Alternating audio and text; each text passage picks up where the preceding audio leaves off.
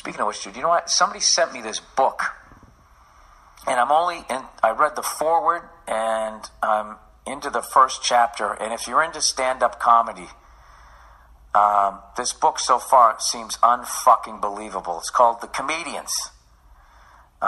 Drunks, Thieves, Scoundrels, and the History of American Comedy by Kliph, K-L-I-P-H, Nesteroff.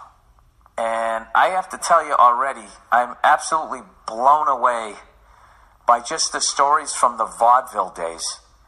And even like in the middle of the book, when I'm looking at these pictures of some of these comics that I never heard of,